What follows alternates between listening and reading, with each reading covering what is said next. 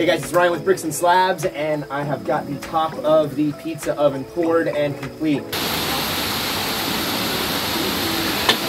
Go. All right, so we built the forms. If you look down here, we got this whole arch finished, and all the brick is gonna tie into the top of this as well.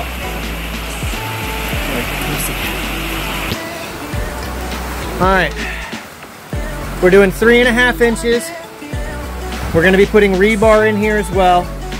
And right now I'm mortaring these little cracks where the plywood meets the board so that when I pour the concrete, everything will, well, the concrete will stay in here. Boy, it's really coming down. Also, using hardy backer board for the center because that'll just bond with the concrete really well. I double lined this mesh right here. Double lining this mesh allows me to fill the holes with grout before we end up concreting so that the concrete doesn't slip down through it, because I'm not going to be filling the cores of these or tying it into the rebar. I don't really see a point if we just tie it into the base. That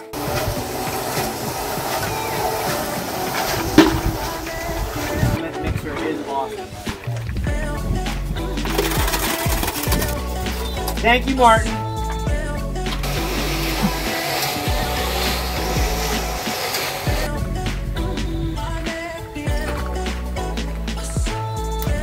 Table is set.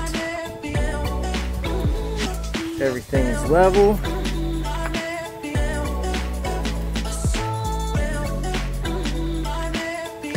It's been curing for a few days now, so we are starting to do all the mapping and laying out of where the actual fire brick, what we did with the markups. All right, so we are doing a 22-inch opening. Point will be here and here. It's that calcium silicate board. All right, so the opening is going to be here and here. And then we have got the entranceway here. We squared this up. This is also 22 inches. And then this is 23.5 back. Not that that matters, but I am going to get a good throat to the oven because you want your heat to come up and then roll in this hallway and then go out the flue, so you get a really good draft going. You can convection cook here. Yeah. So next we're gonna be laying this stuff, garden edging.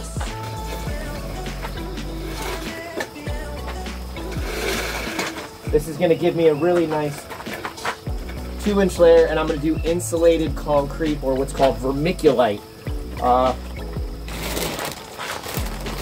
You can get this stuff at Lowe's. There's a million videos on how to make this. It's a 5-to-1 mix ratio, so 5 cups of that, 1 cup of Portland cement goes in here. So I'm gonna go ahead and get this form ready, and I'll come back and show you what I did.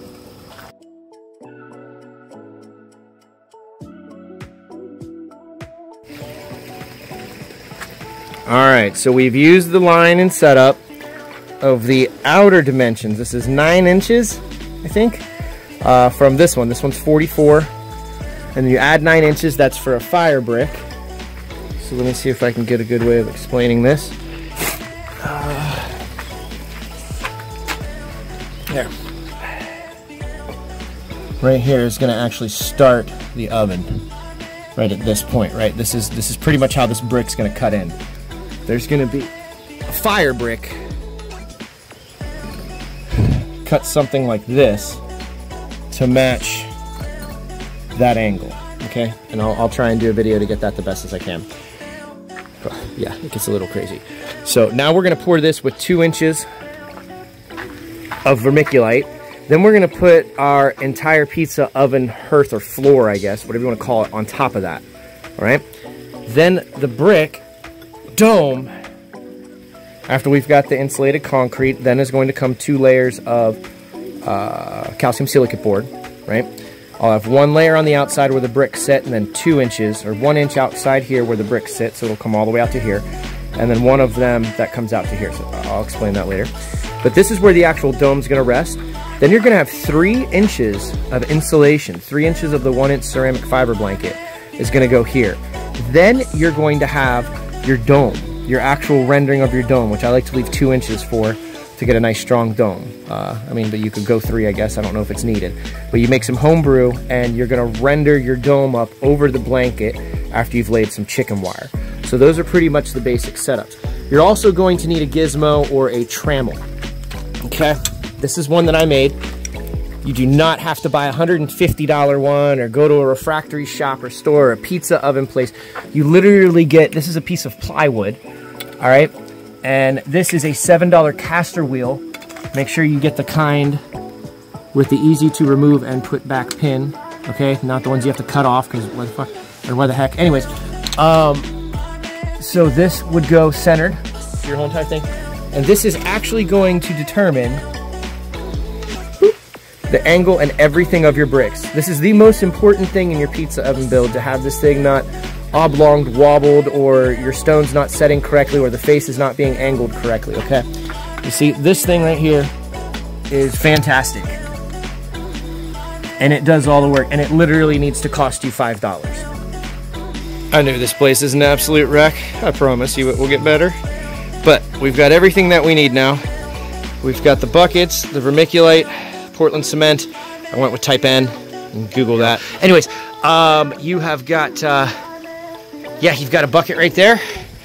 You're gonna mix 5-to-1 ratio. It's gonna go right in here and cure or dry. And then you're gonna have one layer of insulated concrete down, a place to set your bricks and to set your ceramic fiber blanket.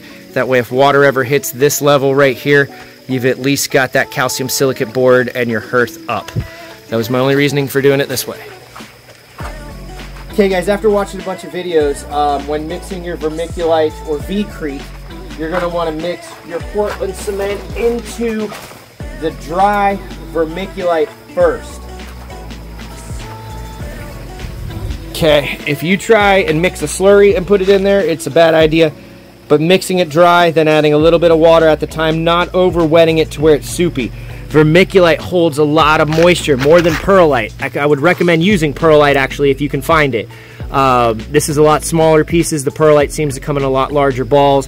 This is gonna hold a lot more water. That's not bad, you just might wanna let it cure a little while before you go building a fire in there, because remember, heat applied to water creates steam, and that makes bricks have a really bad day. So, yep, friendly tip.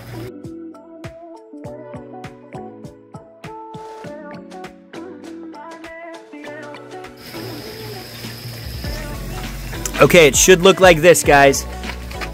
That gray stuff mixed all nice and through there, okay? Completely saturated before you start adding little bits of water at a time. And you do not want it soup, all right? To make you like concrete, it's just expanded clay, some Portland cement. They're not compressible, but squishy. But I can, what happened? Definitely gonna need more vermiculite. That.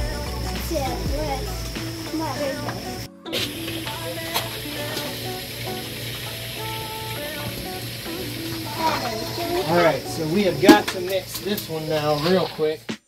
Alright, so once you get the V-crete, you're going to screed like you would regular concrete. Keep in mind, there's a base of fire bricks, a base layer of fire bricks going over top of this, and you're going to use sand to level it. So it doesn't have to be perfect, you want it level, but if there's little dips or divots or whatever, it's all gonna come out in the wash. Yeah. So after you get your concrete spread, it's good and as thin as you can over the area.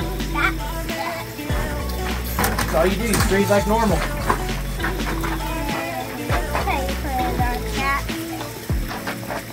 And it'll fill itself in the gaps. Oh, so pretty. You gonna make Daddy famous, Harpy. It's your lipstick. Okay. I've screeded this. Now I'm just smoothing it out. This is actually a refractory mortar that I made a top coat with just to level out the insulated concrete.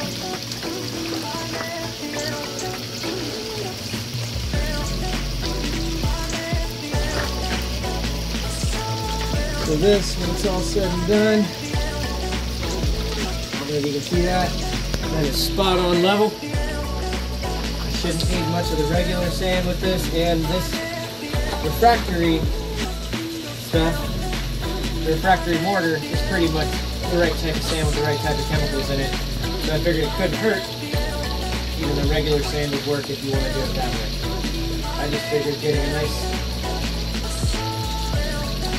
concrete style layer would be better.